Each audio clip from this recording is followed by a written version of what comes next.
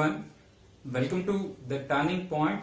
In this session, let us solve a problem on friction, and the question is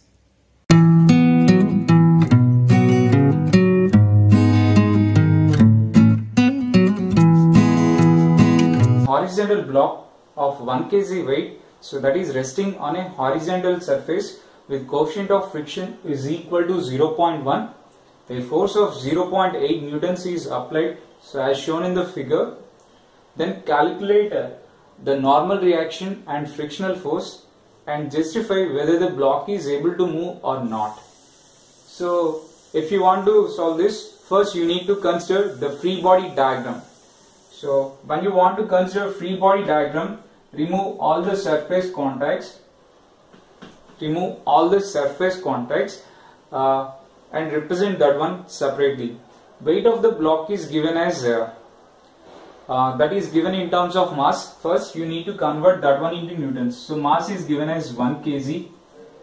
So you know that weight is equal to mass into acceleration due to gravity, right? So mass is 1 kg. So this is 9.81. So this is 9.81 newtons. So weight is 9.81 newtons. So that will act vertically downwards. And given there, so there is a horizontal force of 0.8 newtons.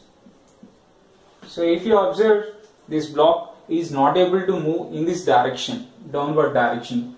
It is able to move in this direction, in this direction, in this direction, but it is not able to move in this direction.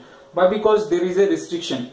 So when there is a restriction, there will be a reaction in the opposite direction perpendicular to surface, which is nothing but normal reaction.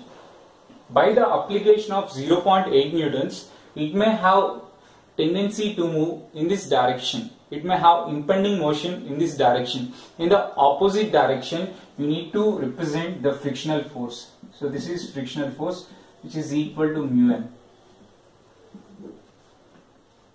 So if I want to evaluate normal reaction value and frictional force value, so I need to use two equations. Sigma fx is equal to 0, sigma fy equal to 0. So I will use those two equations when the object is under the state of rest. So here it is not mentioned there. He is asking us whether the body is able to move or not. Suppose if I apply 0.8 Newton force, the block is able to move along x direction only. It is not able to move along y direction.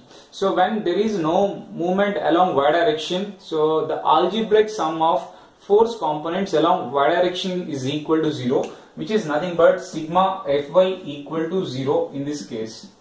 Why? Because there is no linear movement along y direction. So when there is a resultant force along y direction, so there will be movement along y direction. When there is no resultant force along y direction, so its value will be equal to 0. So algebraic sum of force components along y direction equal to 0. Here sigma fx may be equal to 0 or may not be equal to 0. So if it is mentioned that it is under equilibrium, so that is equal to 0. Sigma fx is equal to 0. If it is not under equilibrium, so then we will get different value there. So sigma fy equal to 0. When I consider n is equal to 9.81 newtons. Why? Because n acting vertically upwards, so 9.81 newton acting vertically downwards. So n minus 9.81 equal to 0. From that, n is equal to 9.81 newtons. So I want to calculate frictional force. F is equal to mu n.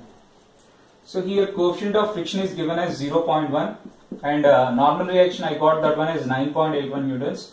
So frictional force value is 0.981 newtons. Here the applied force is 0.8 newtons and the frictional force is more than that. So it is 0.98 newtons. That means by the application of 0.8 newtons, it is not able to move in this direction. If this is also 0.8 newtons, so then it will be under the state of rest. Here both are not equal. So the frictional force is more than the applied force. As the frictional force is more than the applied force, the block is not going to move. So we have calculated the normal reaction and the frictional force also.